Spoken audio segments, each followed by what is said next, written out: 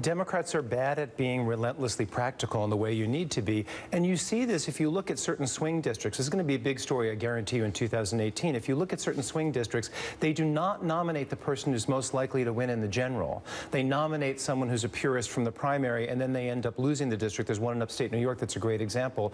They just don't know how to be as relentlessly practical as they need to be if they're going to regain power. And I've been asking all Democratic leaders that come on here, would you be okay with a pro-life person if they're from Alabama or from Kentucky? And if they're from Alabama and they agree with you on economics, is it okay if they're pro-life? Take the win, yeah. And I keep hearing, no, it's not, no, it's not, no, it's not. Harold, you know very well.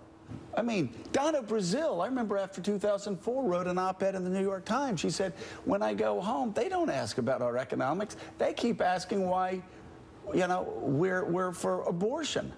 And again, I'm not just talking about that one issue, but that is a cultural issue. It is the cultural issues that have disconnected Democrats from a lot of middle America.